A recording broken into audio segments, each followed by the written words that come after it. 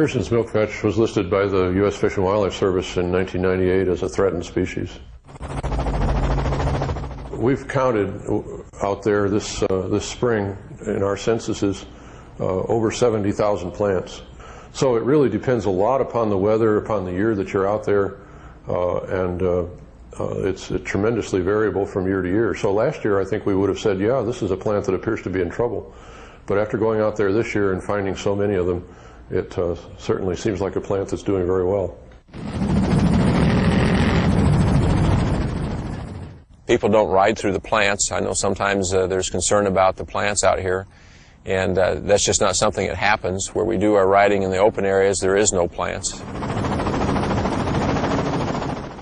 The American Sand Association is a group of sand sport enthusiasts. We have hired a biological consulting firm to do studies on the Peirson milk vetch. We have also retained a law firm and filed a lawsuit against the Bureau of Land Management for noncompliance of the National Environmental Protection Act and the Federal Land Policy Management Act.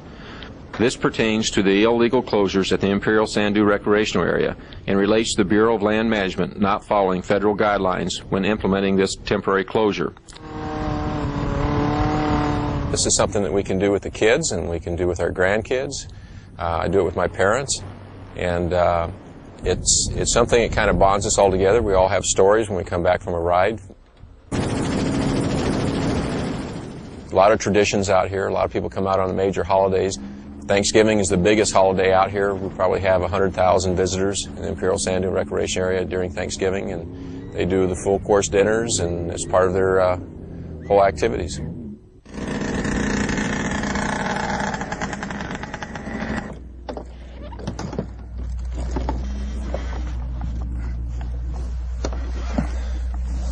I was injured in the military during the Gulf War on board a ship, and at the time before my injury, I used to do a lot of hiking and camping, and a lot of canoeing and stuff like that. And I do believe that protection of species is important, but at the same time, you have to look and see if the species is even being threatened.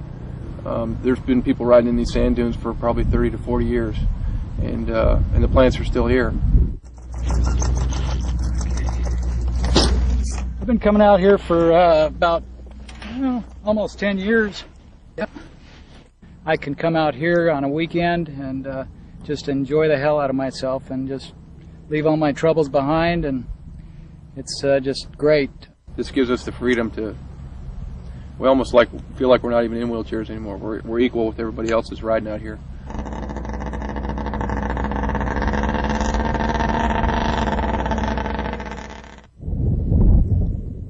Well, the seeds are very rugged. They certainly can withstand lots of heat and cold and blowing sand. They're certainly very rugged in waiting patiently for the right rainfall event to occur. That their seeds last for a long time. Some years when there's little rainfall, you see none of them, and other years when rainfall is abundant, they'll germinate in great quantities, and you'll have quite a spring show in the desert with wildflowers.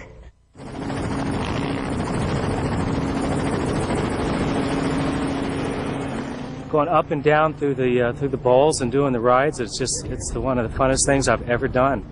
My kids love it. They say, hey, we're going camping at the sand dunes, and they're like, all right, good. It's the biggest toy box in the world. They have a great time out here.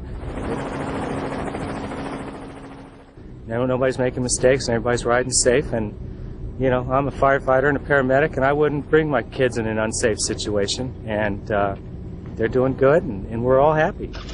I want this place to stay open. I want to spend years out here. We need help.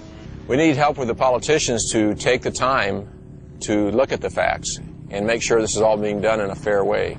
That's all we're asking for is fairness. And we are voters. All we leave is tracks, and the first time the wind blows, those are gone.